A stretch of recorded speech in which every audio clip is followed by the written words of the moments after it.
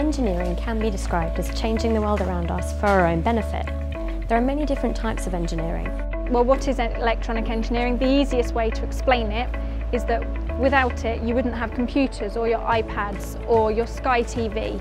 Civil engineering is the design of a lot of things we encounter on our day-to-day, including bridges, highways, sewers, and the buildings we live in. Mechanical engineering is all about systems, how things work, and most importantly, how to take things apart and put them back together again. Chemical engineering is all about making raw materials into useful everyday products. The clothes we wear, the food and drink we consume, and the energy we use all rely upon chemical engineering. Chemical engineers work out the processes to make these products possible. To be an engineer, you have to be practical, analytical, logical, but you also have to think outside the box quite a lot because you're finding new ways to solve new problems. You have to have some quite particular ways of thinking about the world.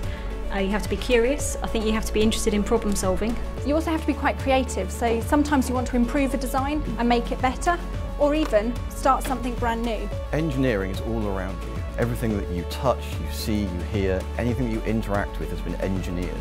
It could literally be anything, from toothpaste to the Hawkeye technology at Wimbledon. But somewhere along the way, an engineer is involved. The thing I love about engineering is that no 2 days are the same. One day I can be sat in the office designing something, and where the following day I might be getting my hands dirty and working on something specific.